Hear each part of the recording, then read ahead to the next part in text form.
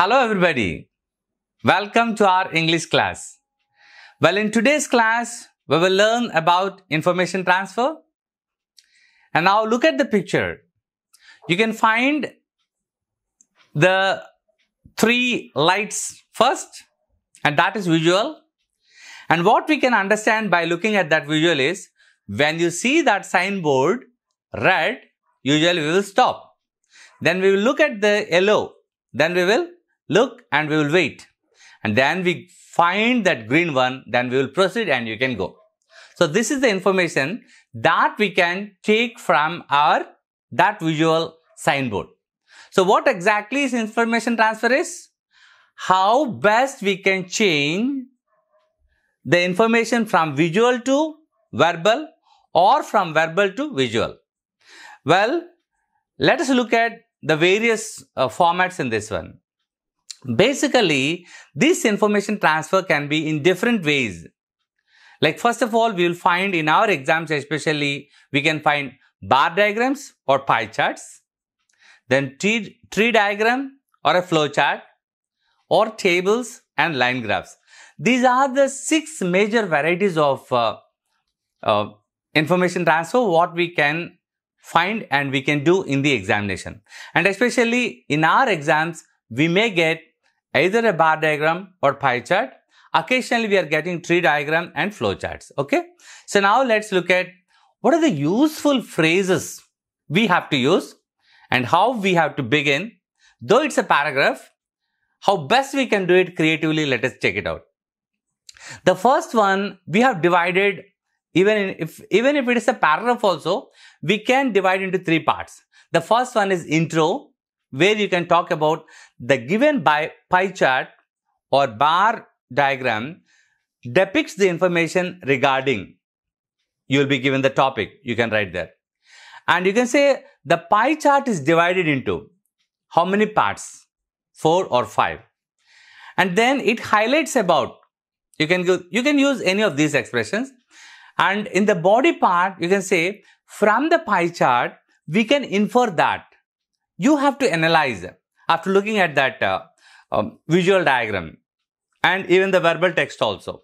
So, lot of expressions and useful phrases can be used like almost all or a large number of or the majority or many of the people or more than like this, and some, a few, or 1 or 2 or less than. You can give these kind of things. And the last one is a small or minority or almost none, no one or less than. So this is how you can use these kind of expressions. And finally, when we want to conclude a paragraph, you can say, as can be seen from the above pie chart, or nearly, or you can say most of the people felt that, or you can say, however, nearly 1/3 of people believed that, or about -% of were of the opinion that. So this is how we can use these kind of expressions. Now, let's look at the pie chart. And based on these instructions, I have asked my Gnan Sai to do this work. And now let's look at this, how nicely he has changed that. This is from the actual 10th class students, how well he has transformed the data. Let's check it now. So this is all about preferred devices of internet users age 16 or above 16. And now the question will be, study the pie chart and the verbal text and now write a paragraph according to the information depicted in the chart or diagram above. Now you can find smartphones 33%, laptops 30%, and desktops, you can say 16% and tablets 21%. You have read this information. Now, let us check how well we can do this. We have talked about the various expressions to use. Now, let us check. Right. The given pie chart depicts the information regarding preferred devices of internet users age 16 and above. In the present generation, everyone is habituated to technology. The technology is diversified nowadays. Thus, we have different gadgets in the present day situation. Some of them are named here. Number 1, smartphone. 2, laptop. 3, tablets. And the fourth one is desktop. Now the given pie chart shows the reports of survey conducted. We can see that there are 4 most preferred devices. Okay. From the pie chart, we can infer that this is the body we are talking. From the pie chart, we can infer that smartphones are the most preferred to the internet users in the above mentioned age group. That means 33%, almost all, 1/3 of the internet users of the age group 16 and 18 or 16 and above. And it is followed by laptops with 30% of the internet users preference. The chart continues with tablets at 3rd place with 21% of users preferring them. And the chart ends with desktops with a very low preference of 16% due to some of its cons, the being difficult in portability. The chart can be simply represented as smartphones 33% preference, laptops 30% preference, tablets 21% preference, and desktops 16% preference. Right? Now, we can see how we can conclude this. Besides many advantages of desktops, due to its only main disadvantage of being difficult to move it from one place to another, desktops were given less preference by those students. And we can also include that the present generation is getting used to portability, convenience, and comfort. So such conditions are the main reasons for the highest priority given to smartphones, and smartphones are not so huge and weigh less and are very convenient to carry and use. So these qualities of smartphones are the reason for their priority. Moreover, nowadays smartphones are most affordable than any other devices. So the survey reveals the fact that many participants are accessing the internet outside their home, as smartphones and laptops are portable devices.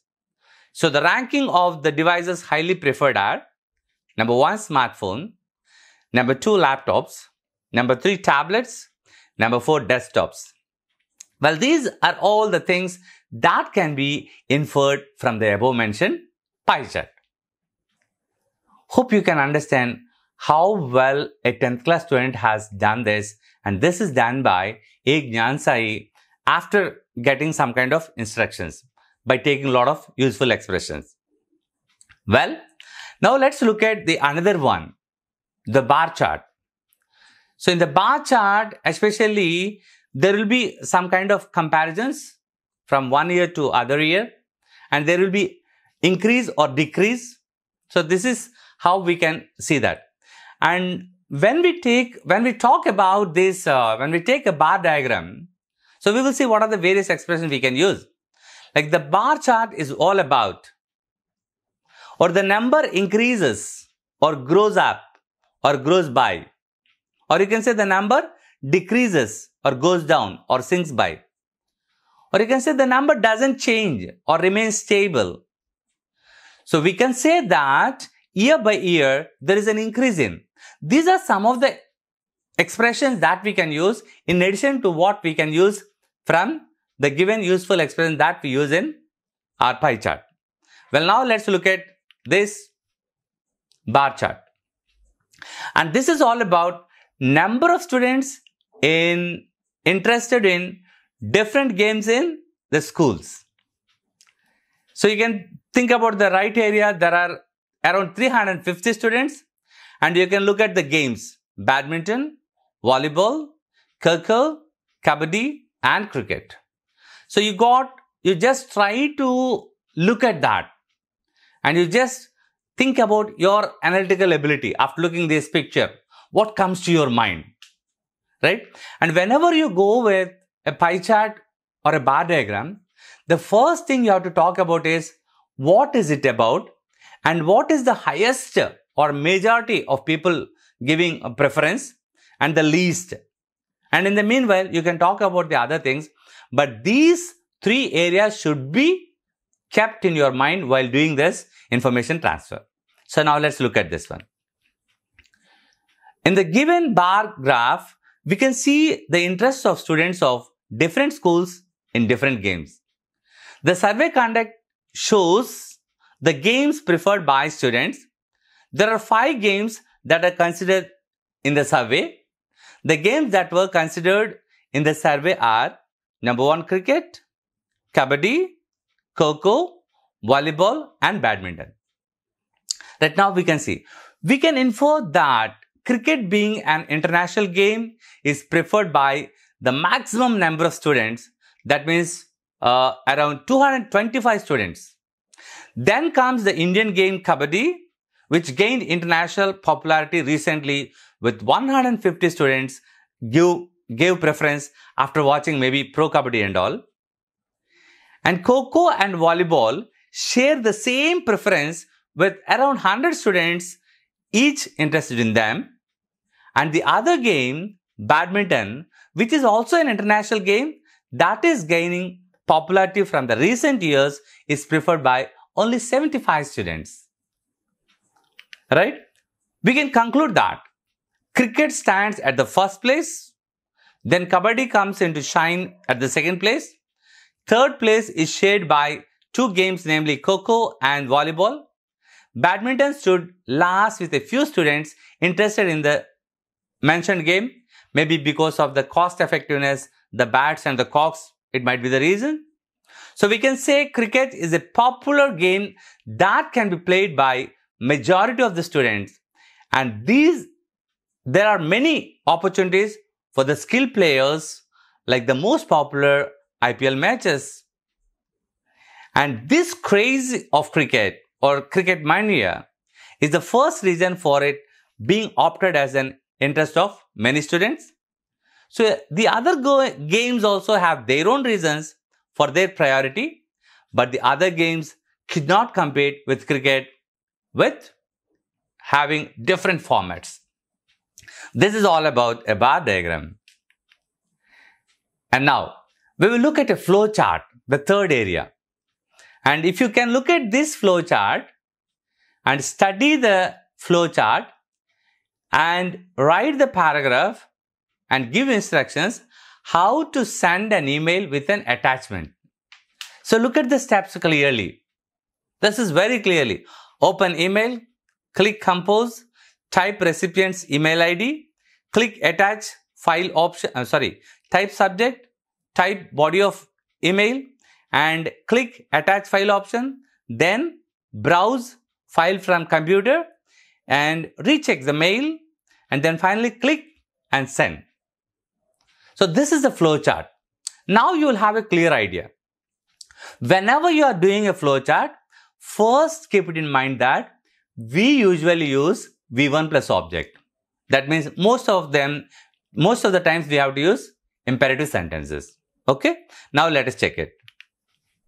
The flow chart represents the process of sending an email with an attachment. Email is a great way of communicating with friends, business people, officials and family members at the touch of a button, no matter where in the world you are. Well, now let us look at the body. The following steps show you how to send an email using a Gmail account. What all you need is a computer or smartphone with an active internet connection and an email account to send and receive emails. Now, let us take the steps. Follow these steps, step-by-step instructions to send an email with an attachment. And when you are doing this one, you can write first, next, later and finally. You can use these linkers. So the first one we can say, first log into your Gmail account so that you can find the dashboard of your mail account. Then click on compose. A new blank email window will open up. In the to box, type the recipient's email ID and then type the subject in the subject box to give the recipient an idea of the topic of your email like a heading. And then type your message in the main body field of your email. So now click on the attach files option, then browse the required file from your computer. Then recheck the mail once again whether the attached file is the right one or not. When you are happy with your email, click the blue send button at the bottom of the compose window. Right? The email you have sent will now be stored in the sent mail folder on your Gmail dashboard, and it will be sent to the recipient. So this is how we can send an email by following all these steps. Okay? So this is how we do the flowcharts. Flowcharts especially will be asked to write about any kind of process or preparation of recipes, like how to make an omelette and all, or prepare tea or make tea. So now we will go with another kind of tree diagram. Right? Look at this. Study the tree diagram and the verbal text and write the paragraph describing the information given below. And this is just for the convenience of our students. I have taken from our reader. We all know about the Dear Departed lesson and Abel Merriweather. So look at that. Abel Merriweather, Miss Amelia Slater and Miss Elizabeth Jordan, and then Mr. Henry Slater, Mr. Ben Jordan, Victoria and Jimmy. This is the family tree. Now, let us see how we can do this. The family tree tells about Abel Merriweather's family members, and Abel had two daughters, Amelia and Elizabeth. Amelia was the elder daughter and Elizabeth was the younger daughter. Mrs. Amelia was married to Henry Slater and Mrs. Elizabeth was married to Ben Jordan. So this is the brief information. Mrs. Henry Slater and Mrs. Amelia had a cute daughter and her name was Victoria Slater. Mr. Ben Jordan and Mrs. Elizabeth had a naughty son and his name was Jimmy. Both the daughters were so selfish and greedy, whereas their children show a lot of affection toward their grandfather. So you can add some kind of information regarding their characters also if you know well. Right? This is how we can get different kinds of family trees related to Kauravas and Pandavas and all, maybe. So I hope you understood and you can do this well. Wish you all the best. And if you like this video, don't forget to share and subscribe. That's all for today now. Okay.